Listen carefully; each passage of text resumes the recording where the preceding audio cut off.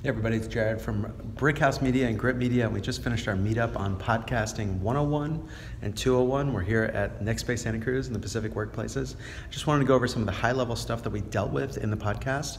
We did audio record it, and we're going to be sending that out. It's about an hour long about how to podcast, 101, how to produce a podcast, and then 201, how to syndicate and share a podcast. So let me go through some of the challenges that we talked about in the meeting.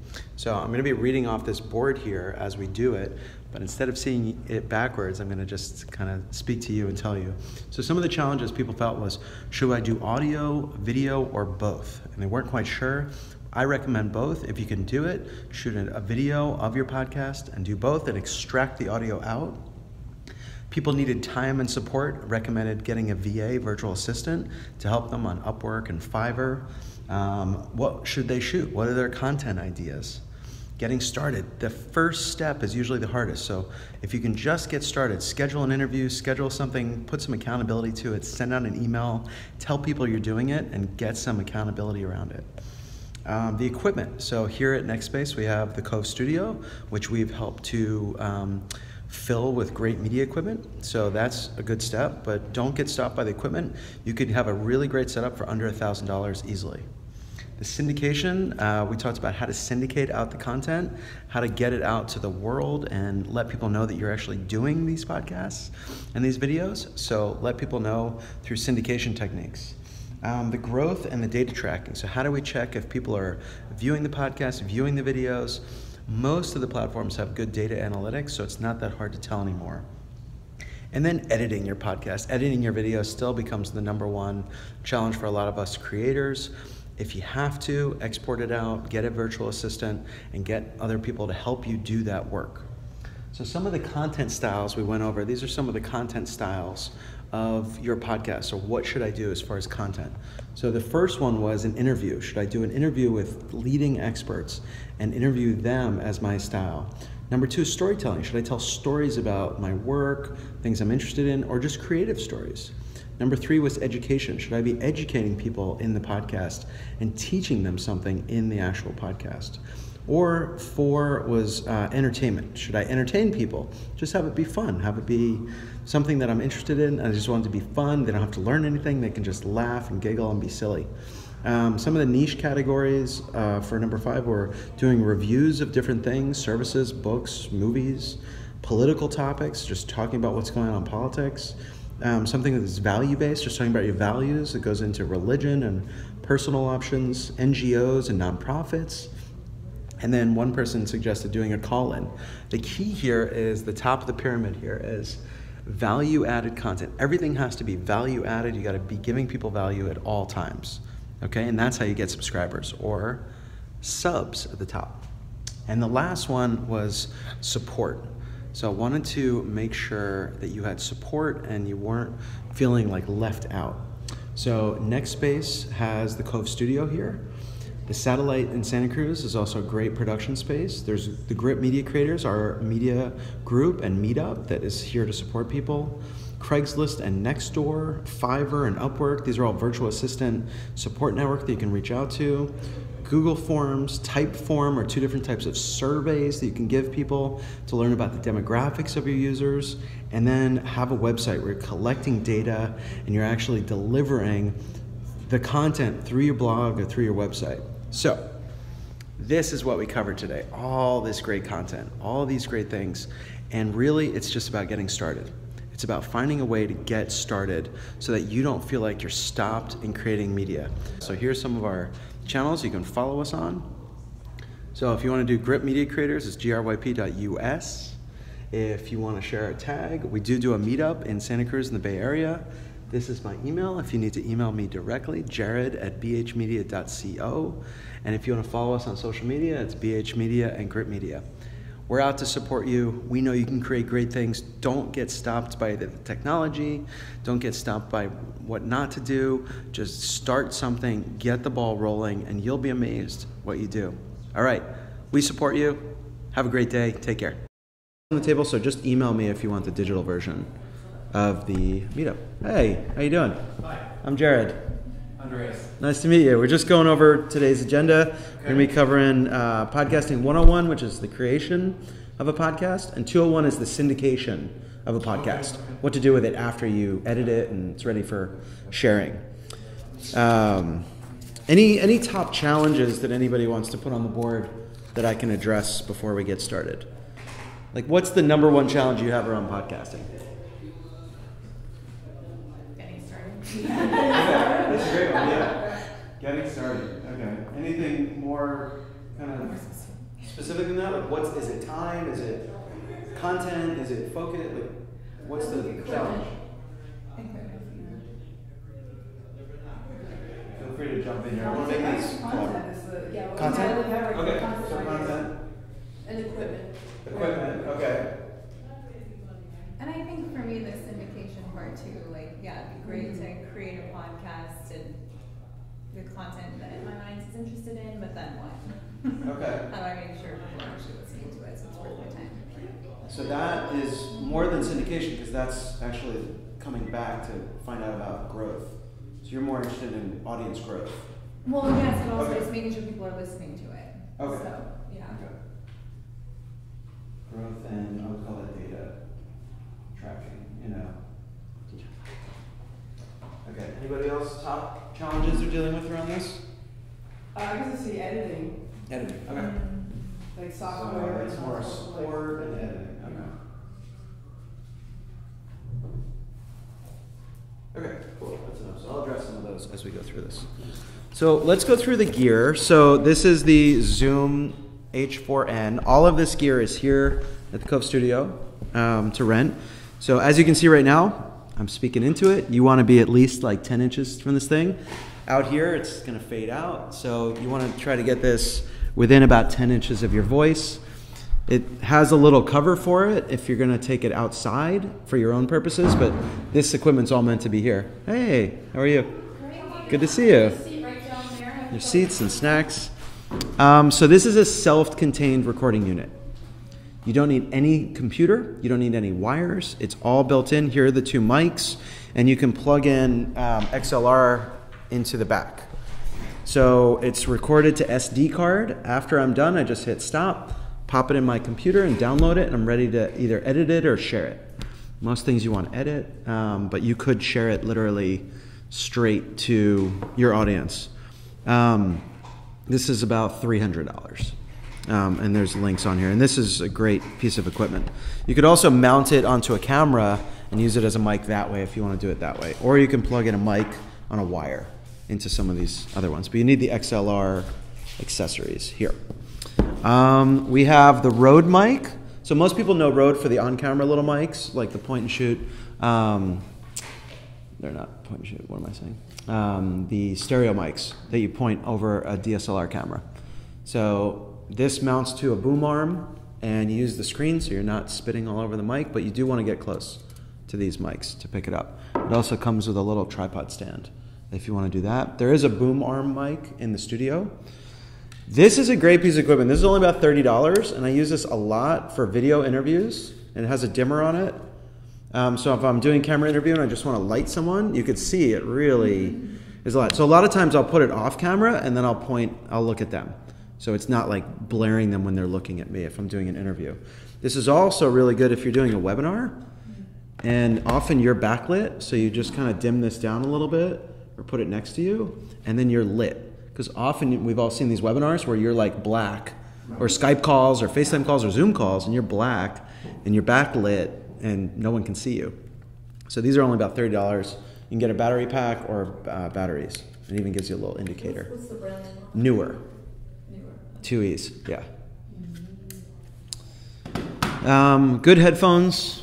I wouldn't use your little earbuds because you actually want to cancel out other things that you're hearing. So I would actually recommend good headphones. This is the Blue Yeti mic.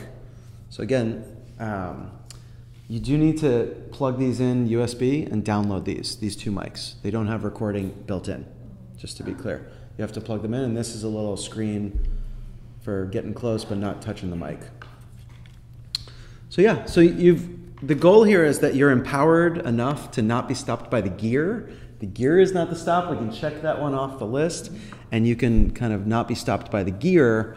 It's pretty plug and play easy, guys. There's not really anything to screw up.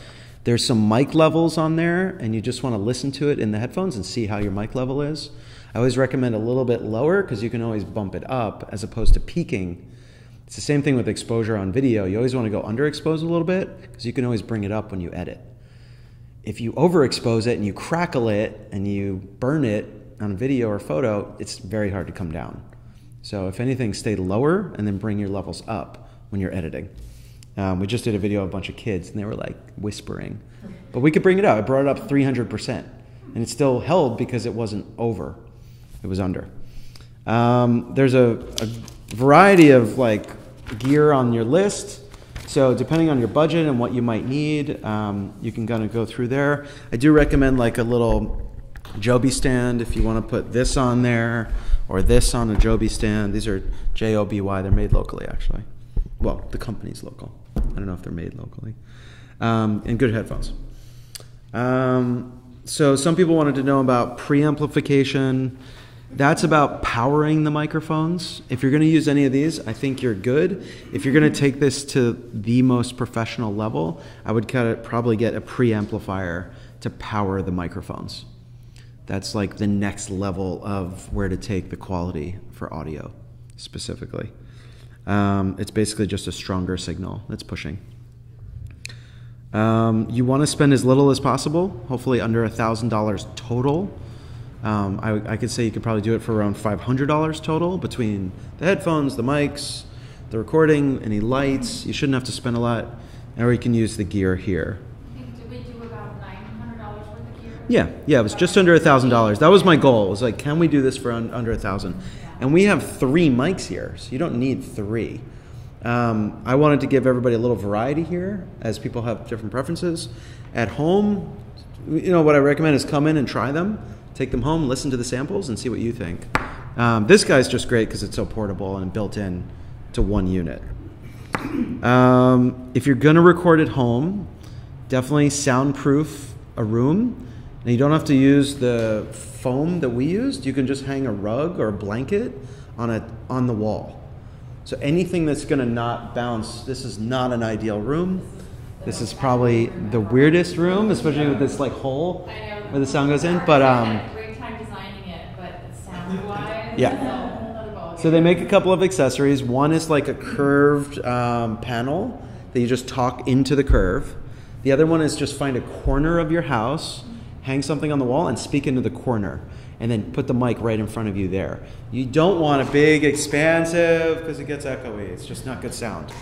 So you're going for tight area, good dense sound. You want to clap and see if it doesn't echo, but it's just kind of hard to hear the echo. That's how you can tell. A lot of people asked in a previous meetup, what's good sound? You don't want hissing, buzzing, any kind of background noise, kids running around, cars in the background, unless that adds to the content that you're going for. The same thing with videos. If it adds to the flavor of what you're doing, then keep it. If it's super distracting, try to get rid of it. Everyone asks me with the video, like, what should I have in the background? I'm like, nothing if possible. If you ever look at Apple and their launch of new product, it's pure white. There's nothing in the background because it focuses you on what they want you to look at. But sometimes it's nice to add a little flavor and color if it adds value, or is it distracting? I put some software down here. So again, the software shouldn't stop you either. It's not expensive. Some of this stuff is free, or it's like, a few dollars to just get started with some of the recording software. There's a question about smartphone for video.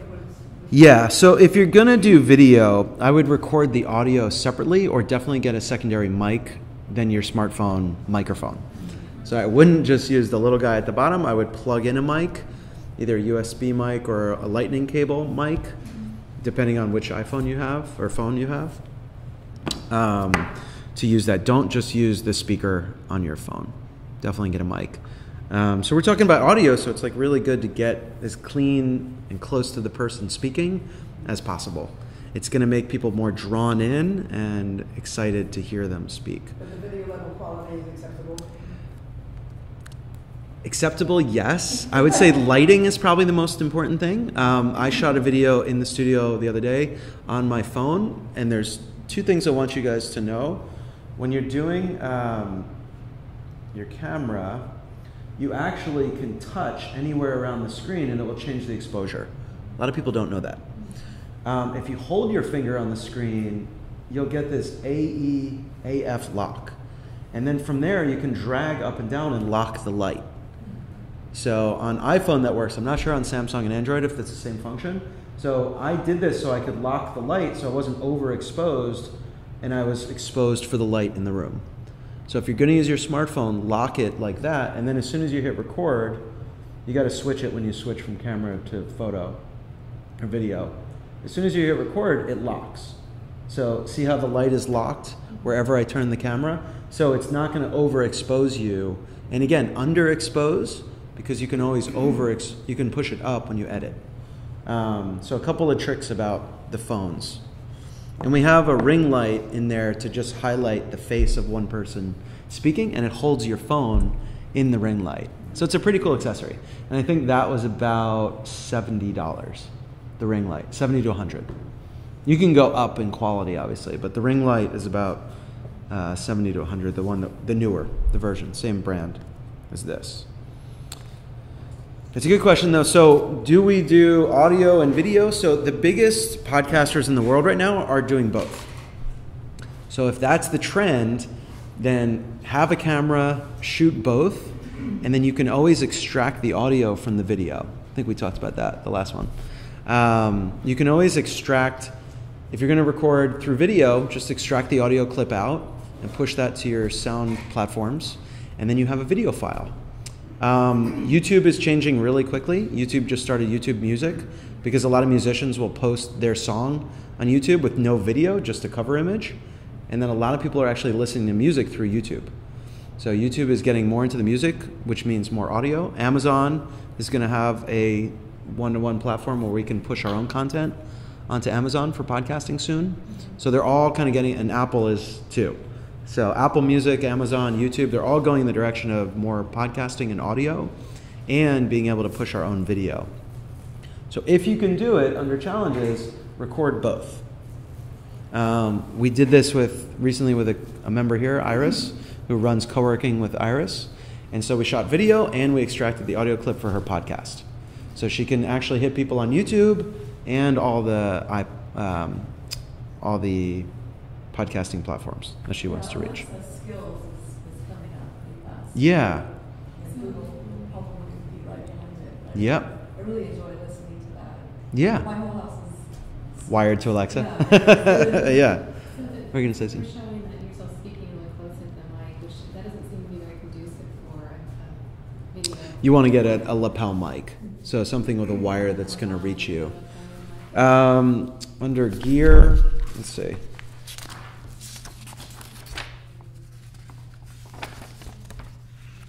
I don't think I put the lapel mic because it's based on, are you shooting with your phone and what kind of phone do you have? But you can use the one you're using for your phone calls, but it's not ideal. So you probably just want to invest in a third-party mic that plugs into your phone or your camera. But yeah, good question. If you have a Mac, you have iMovie built in, or you can get GarageBand for editing. You had asked about editing. So there's no simple solution around editing, except there is a software that is Pippa, and Pippa allows transcription. So I put that on page 3 under developer platforms. Pippa actually will help you transcribe it into text. So we're going to jump around a little bit, but think about it. If you're going to put your podcast on a web page, you have to have decent SEO, search engine optimization, so people can find your podcast.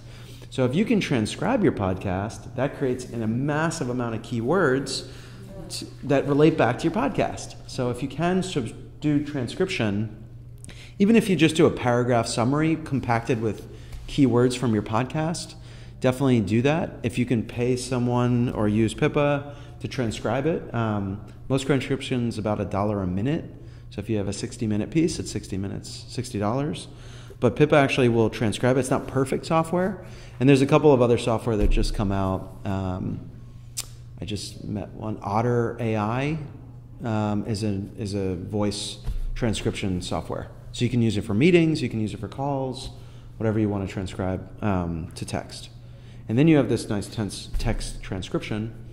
So let's say you want to write a book based on your interviews. There's your transcription already done. So there's some cool media hacks that are out there to help make this more efficient. So you're not trying to do everything just yourself, listening to it, typing, doing all that stuff. Can you do what you would do on the Mac on an iPad Pro, do you think? As far as editing? Yeah.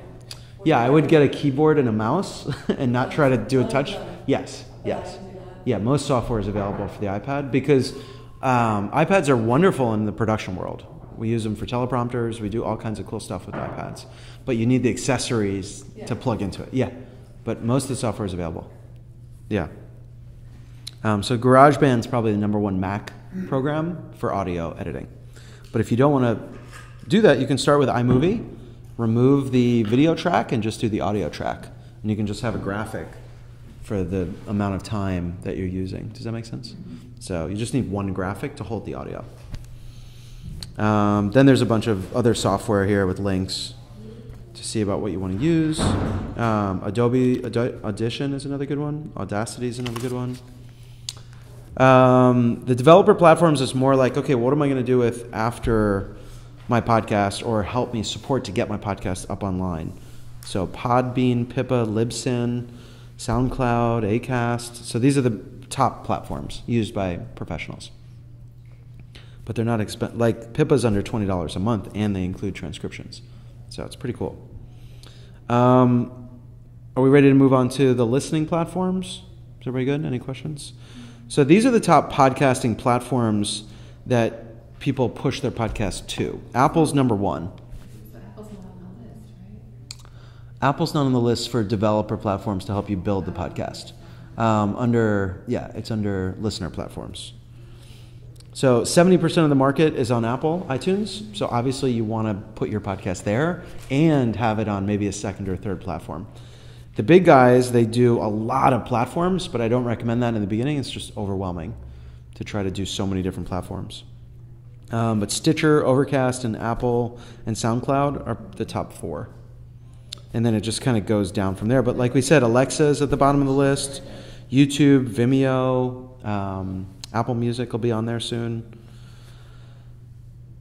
So definitely think about things. If you have a larger audience, so when you hit the 3,000 subscribers, listeners, that's like a breaking point that you want to try to hit. Once you hit 3,000, people will actually pay you to advertise on your platform.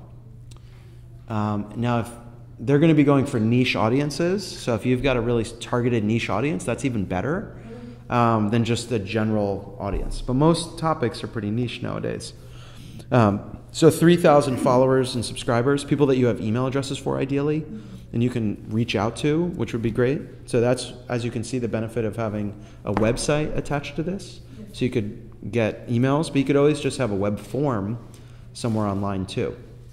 And just... So I'm looking at this, Yeah. the podcast. Mm-hmm.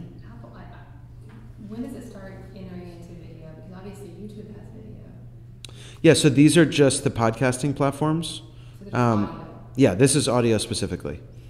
But, YouTube would be the #1 for video. Yeah. Okay. YouTube's the #2 search engine next to Google in the world. And the resources and the reach are pretty incredible. Vimeo is #2. And so I wouldn't mess. There's not really anywhere else to go than Vimeo, which is less branding, less ads, or YouTube, which is much larger audience, but more branding and ads to deal with. So that's the trade-off.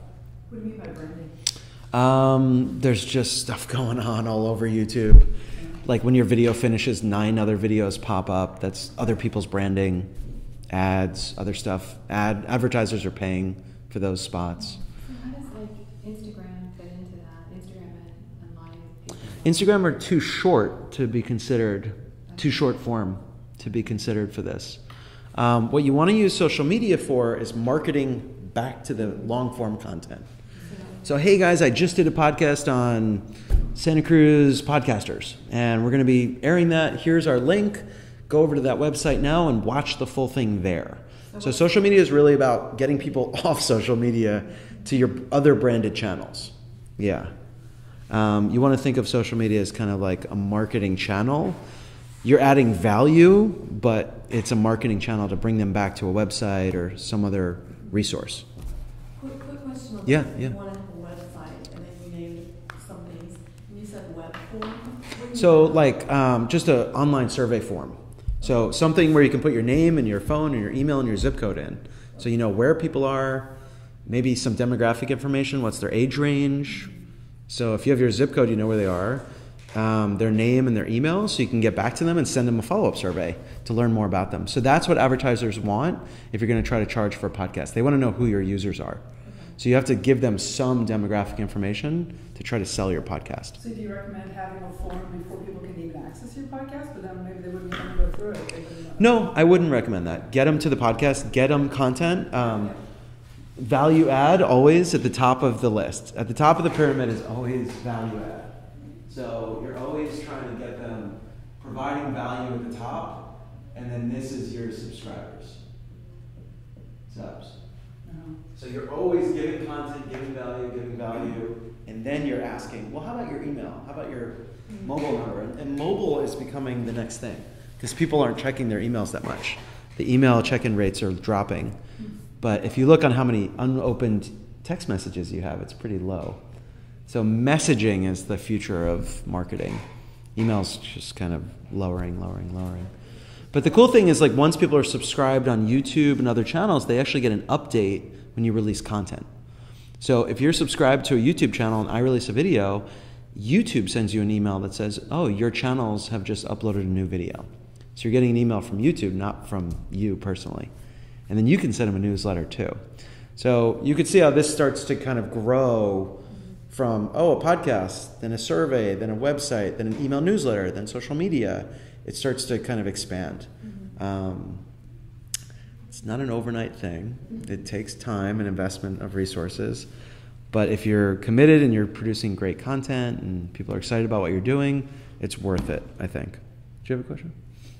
No, I was just very intrigued by your comment that emails dropping. Messaging is going to be the future of this. I would just call it messaging because it's going to move away from just text. There's all these other platforms where you can Instagram message people. So it's just really messaging. It's less email, more messaging is where the market's going. What were you going to say, Susan? I would just add more data to I concur. Yes. Yeah, so you're kind of getting media savvy through this process. So now we're going to talk about revenue options. So let's say you're getting monthly subscribers, it's growing. The data is through the platforms. You had asked about where to get data analytics. It's actually through the platforms that I mentioned. So if you post on SoundCloud or Stitcher or Apple, Spotify, they're going to give you back data of how many people, how long they listen for. You can see the drop off. So if you've got a 25-minute podcast and everyone's listening for 17 minutes, maybe you should have a 15-minute podcast. So you start to see the drop off levels. But incredibly, the longer form content is doing better right now.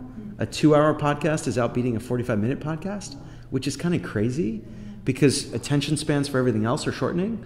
But for long form content, it's actually lengthening. So it's really weird. There's like this weird data gap between like 20 minutes to like an hour. And then after an hour, it's actually really long. So I think it's people driving. I think it's people like commuting and road trips and headphones and at the gym and commuting. It's like these, and they're sucked in and they're invested. It's like a really good radio program, yeah. And the video, if you can shoot a 2-hour video, it's incredible. Like did anyone see the Elon Musk video on Joe Rogan show? Did you hear about it? So Elon Musk went on the Joe Rogan show. Joe Rogan is the #1 podcast in the world.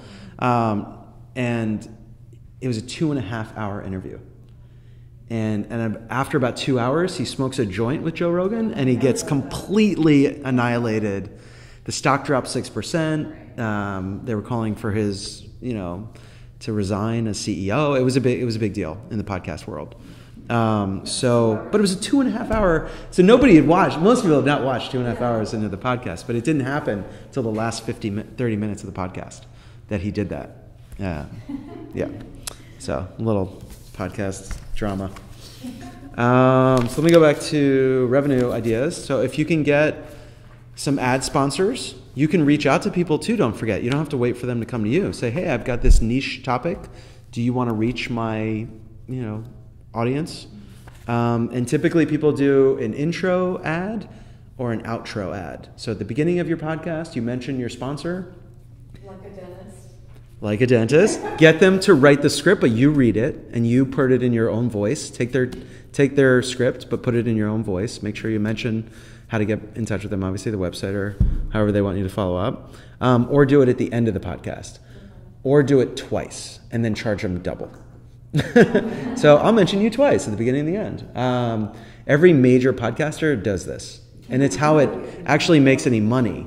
The other models are a paid subscriber. So you have to actually use a platform like PayPal, Bitcoin, Patreon to send you payments as a subscriber to get it. There's these, in Pod State America, they do these kind of narrated ad libs. Yeah. And it's really annoying. It goes on for like 2 minutes. I think Joe Rogan's is 6 minutes. And I just know to now forward 6 minutes. That's what I wonder. Is how valuable is that now? Because everyone knows to just skip it. It's kind of like TiVoing your TV commercials, right? Yeah. But not everybody thinks to do it, so it still hits some people, Or you're driving and you just can't touch it. Are you talking about the promo in the beginning? Yeah, that's the paid. Yeah, beginning, middle, and end. ZipRecruiter, Yeah, ZipRecruiter, Squarespace on Tim Ferriss's podcast. So under revenue options, there is a hack here where you actually have an Amazon wish list and people can buy you things. So instead of charging money, people can actually buy you things. This actually came out of the porn industry, which is kind of weird. But, it's a way to offset taxes too. You don't have to claim it on your taxes because people are sending you gifts. So it's a kind of way to get around. And then you could sell it or you could do whatever you want. Yeah. So send me a Zoom mic recorder, or, if you want better sound, who knows?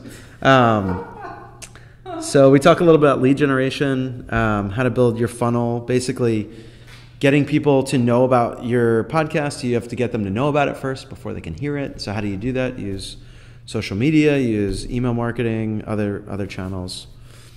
You could sell affiliate codes where get 10% off this company that you love. Or have other affiliate partners that you like that are related to your audience or what your topic is. You could also just charge people for interviews. You could charge people to interview them. Like, I will interview you if you pay me $200 and I'll send it out to my subscribers. So it is a business. So people pay to be interviewed. I work with a company in New York and book publishers pay $6,000 to be interviewed. But it goes out to over 2 million subscribers. So it's a very targeted niche audience, and it's going to get to them, and you paid upfront to do it. So it's not a bad business model that way either. There's a local one called Discover Her, and she actually has a paid model too. You just join a membership. It's $100 a year, and then she'll interview as a member. So the interview is kind of a perk, but the membership is the paid part. So if you're doing a private membership site, you could offer an interview as part of it or an upsell into an interview. So these are all like revenue ideas because a lot of people struggle with revenue. How am I going to make money from my podcast? The private part again is, can you say what you just said? The private part? Yeah, where you just said. Yeah, go ahead. If you can do this as a private thing or something, or what did you say? A paid option, like an upsell option? Yeah. So you say, hey, join my membership. It's $100 a year, and for $200, I'll feature you on my membership site. I see. Okay. So you're kind of like an upsell price option to feature them as a member on their site. So Facebook groups is a big growing area where people have, they bring on a caller for a Facebook group or bring on an interviewer. People can pay for that, So it's you got to get your audience to a place where you can justify that, though. Yeah, you can't do that in the beginning. Yeah, I wouldn't ask for advertisers unless you're hit like the 2,000 to 3,000 average followers, so monthly followers, or however often you're frequently putting out your content. I'm not going to do too much on here because this is just stuff you can read about as far as audience targeting, because I do want to save some time for 201. There's some more general tips, podcasting resources, hire a VA, a virtual assistant, to help you if you need support. There's Craigslist. There's local kids in every high school and college that want experience in all these areas. So there's programs at most of the schools to actually help you find students to work with that actually, and it's free, and they just want experience. There's always social media, Nextdoor, the local neighborhood app, if you want to try that. And so I'm going to skip over to podcasting 201. Can I ask you a question? Sure, of course. Would you recommend, I'm just thinking about this, like when I interview people for an article, a lot of times folks will ask, for instance, to read the article before it's published, which I typically don't do, because I can just totally come with the works. Yeah. And I'm curious, with a podcast, would you recommend If they can edit it before. or to have them sign something that says, like, you know, whatever is said in this interview, you know. Yeah, I mean, it's never a bad idea to have them sign a liability waiver of consent, to say, you know, put some terms into it of, you know, what I'm creating is for the benefit of you and I. It can't be considered slanderous or, you know. So yes, I do recommend. I'm not a lawyer, but yeah, I would recommend something where you actually have people sign a contract or some release of liability. Right. So they can come back to you and say, hey, you know, I'm sure Elon Musk probably wants one of those now. He probably doesn't care. So, yeah, 201 is really about, okay, the podcast is done. I have it on a platform. Now, how do I get users? So if you have an email list, then that's great. So I'm going to put that under support. So you can use Google Forms if you don't have a website. So that's a free survey tool. And when I say survey, it's a web form that people can just put their name and email and phone number into. That goes straight into your Google Drive account, and it's organized on a data form that you can just email to if you want to send out an email. The other one people like is Typeform, and that's more customizable and kind of nicer looking, same functionality, and then there's always a website. But you can have a one-page website. I don't think people realize that. You don't need a 10-page website. You can have a one-page website with an email subscription box at the bottom, and that costs you $10 a year. It's not a lot. So email's still number one way to reach people if you don't have a mobile number or another channel. If you have another channel, then text and messaging and Facebook bots and those auto messaging you start to see on Facebook is quickly going to surpass that in the next 5 years. So here's some recommended software. We're on page 9 if anyone's... here's some recommended email software. Gmail's free. MailChimp is free under 2,000 followers. Mad Mini is a very easy layout, drag and drop software. Squarespace is the one I primarily use now and build for my clients. ActiveCampaign, ConvertKit, and Infusionsoft. Those are like high-level professional email platforms, but those are the big pro platforms that you see the biggest Tim Ferriss and the biggest followers use. Yeah. GMass? I don't use GMass, but GMass is a way to use your Gmail account to do mass emails, right? Yeah. I'm going to put that on here. Thank you. Do you use it? I do. How do you like it? I like it. Yeah, you get to find out who opens your emails and what links they click on, things like that. And does it allow you to do non-text-based email? So not just text? But I haven't tried. Oh, okay. I believe so. But So that's the difference. Like if I get an email from MailChimp or these other ones, I know it's branded and has visuals. Whereas if it's from Gmail, it's just text. So if you just want to do text with hyperlinks, then yeah, I think and GMass. You can put the person's name on it. So actually, I keep my emails kind of chatty, so it looks like a personal email from me. To, hey, And what's your average open rate, would you say? It's 40-50%. That's great. Okay. 300 emails on my list. So. Okay.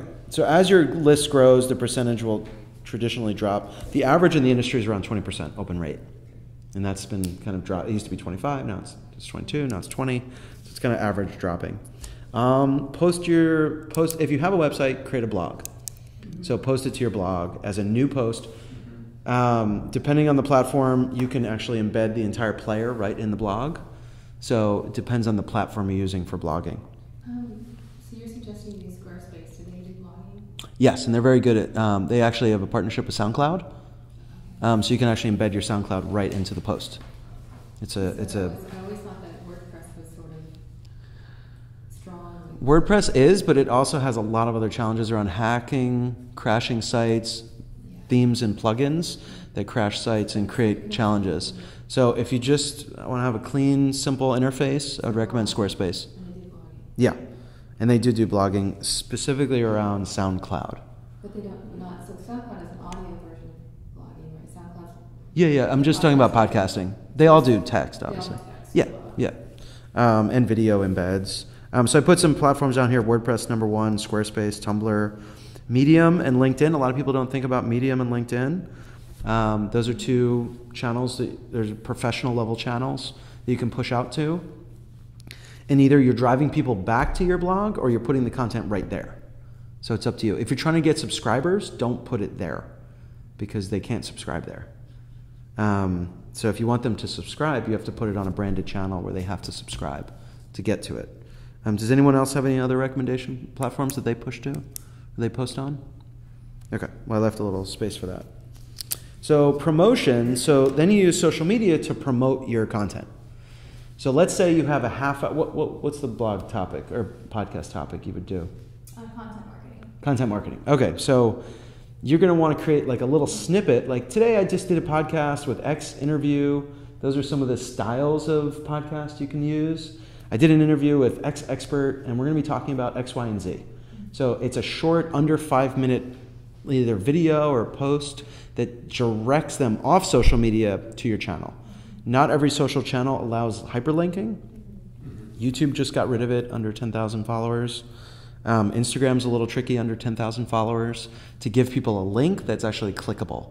They can copy and paste it, but it's not that easy with certain channels. Now Facebook is super easy to post content with links. So that's why Facebook's still #1 for that. Or YouTube you can add in the comments. In the comments, yeah. But again, some people just don't think about it. Yeah, so if you're going to do that, put it in the first 2 lines of your description of your video for YouTube. Because then people don't have to click to see more. It'll actually show up in the first 2 lines. So I always put my website address in the first 2 lines of every video I post. So people can go to the video or go to the website. You used to be able to click a link on the video and it would go to your website, and they got rid of it under 10,000 subscribers. So that's a bummer. Twitter's a good way to create a hashtag around your blog and post it to Twitter and Instagram. They do more with hashtags. Instagram, you could put link in bio in the comments and put the link to your podcast in your bio. You can also use a software called Linktree. Linktree creates, I'll show you what it looks like. It creates like a bunch of buttons to your content through Instagram. So I'll show you what this looks like. So instead of having my website on my profile, I actually have a Linktree link. And then when you click that, it goes to a variety of content. So this is like a short form website where people can just click whatever they want. They can watch more videos, get a free PDF, schedule a free consultation. That's on your Instagram? Yeah, this is the link they get to through Instagram. So this is all that it does. It's just simple buttons to direct them to other social channels, your blog, your podcast, wherever you want to drive them to. So again, it's a kind of another pro hack of you don't have to just take people to one link. You take them to like maybe 5 or 10. Yeah. So that's called Linktree, L-I-N-K, tree. Some recommended apps to send to all these different social channels are Buffer. I love Buffer. It's a way to syndicate to multiple social media channels in one step. So you put your post in, you choose what channels you want it to go to, and then you send it out. And Buffer means you can time release it. You can send it at 6 o'clock at night, 10 o'clock at night, and just schedule it out. Super easy. Yeah, it's a great. If you're curious about engagement, a lot of people don't know how to track engagement. It's how many likes and how many comments on a post divided by the total number of followers. So let's say you got 30 likes plus 2 comments, that's 32, divided by 1,000 followers. There's your engagement percentage per post. So you're always trying to increase that engagement rate. So that's a simple way to track your actual engagement to see if your content's actually working. let's see, partners and advertising. So if you can partner with a company that has like-minded users to yours, have them tell people about your podcast. Have them write a blog for them and then put it onto their website and get people to your website. That can be a great growth tip to get more people. Reach out to people, say, hey, I have this podcast. Can I, contribute a blog post to tell people about it on their site? Find local businesses that, might be interested in you're working with dentists? Potentially, yeah. So find local dentists that might be, again, that 3,000 monthly listeners or 10,000 subscriber mark is a good point where you actually have some leverage with people. And you can always sell your content. It's a little trickier to say, hey, I've got this thing. Do you want to buy? Companies buy podcasts once they get to a certain point and they buy content.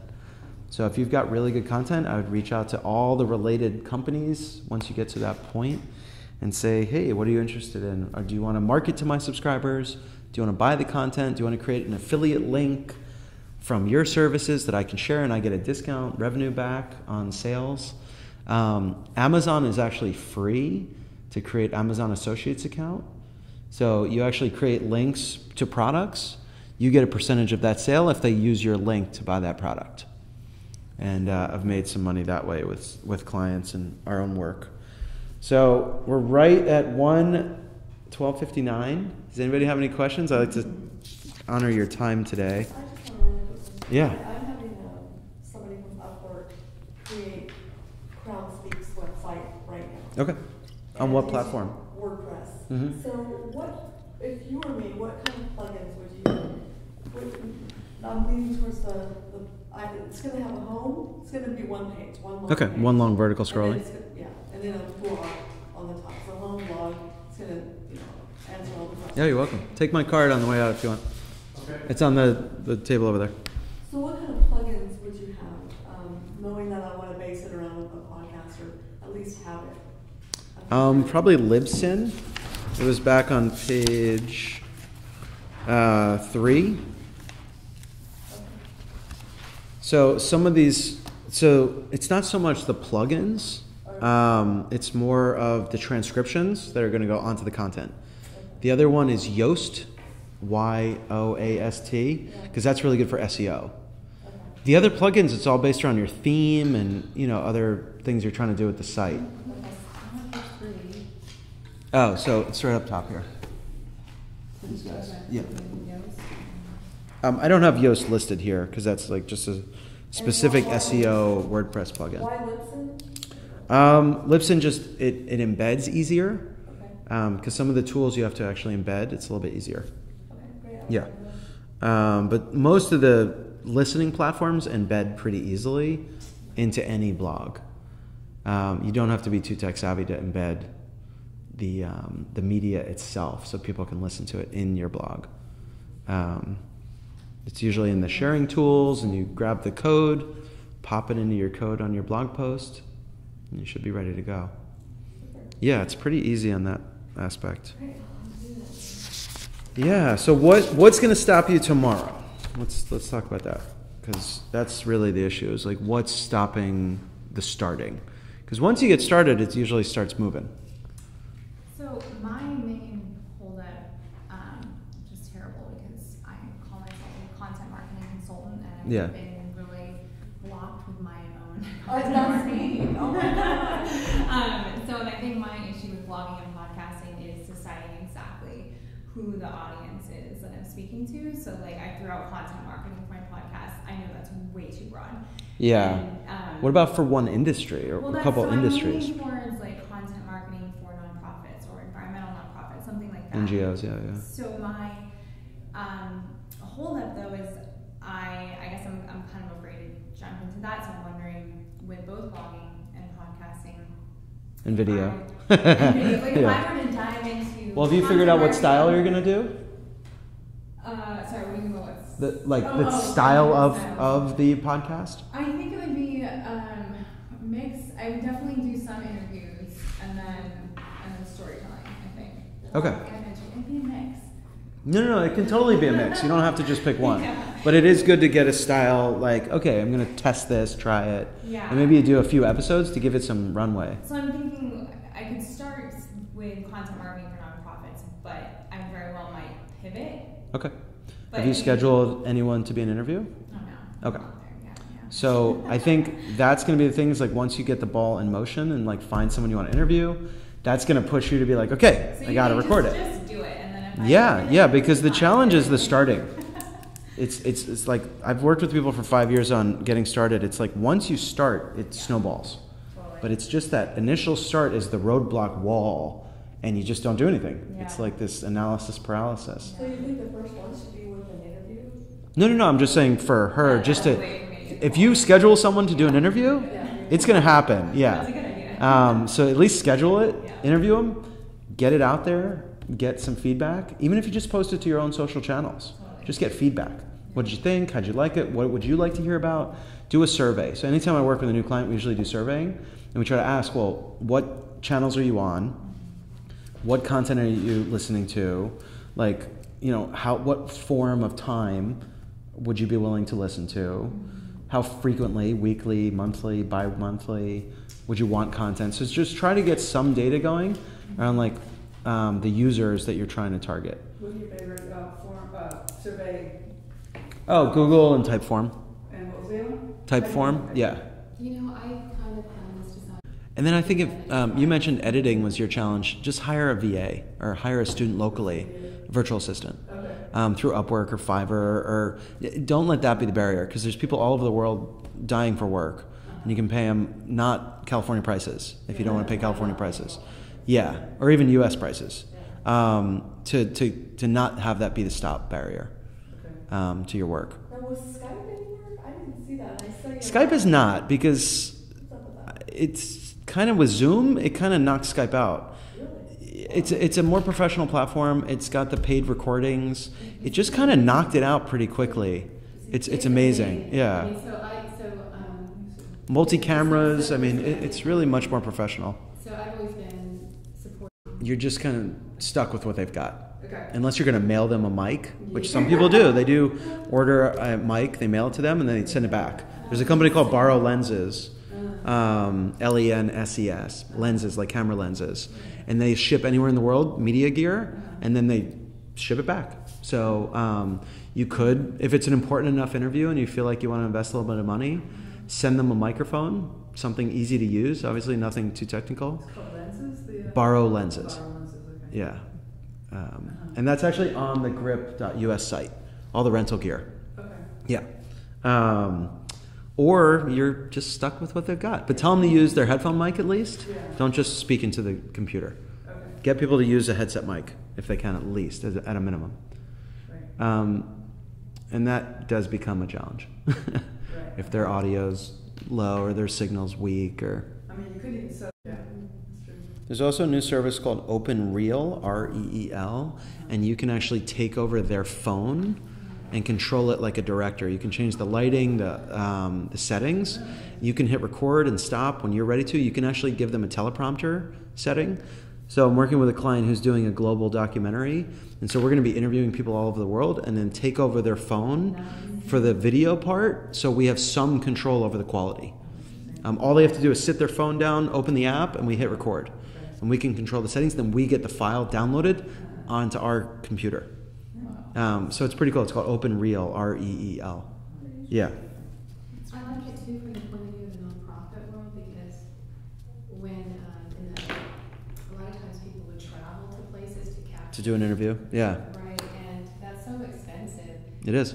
Whereas it is such an important thing for people to be able to share Their story. the stories. I mean, you kind of become NPR at some point. It's kind of cool. You kind of become these storytellers online. It's really neat. So you've done this already. Well, we've already used it, and it's already it's really empowering. I mean, to control someone's phone and then get the download directly to your computer, it's kind of Big Brother-y, but obviously they know what's going on. It's not like they didn't. It's not like we just took over their phone. Like they knew they were doing an interview. Yeah, I've done it on my computer where there's some Yeah, issues. it's pretty cool. You control my computer to fix it. It's so Yeah. I mean, we were like, yeah, go for it. Well, with nonprofits right now, one of the things that we do is we, I'm sorry, with child sponsorship, right? We send people a picture picture of someone. Yeah. But imagine if you could send them. A little video of them. Right. Yeah, yeah. So you were talking about like using camera, like the video. Do you recommend, is there some kind of a thing to hold the camera? Yeah, they make little mic accessories. I didn't bring one. There's one in. Should we go take a break and go look at the studio? You're talking about the Yeah. ring thing.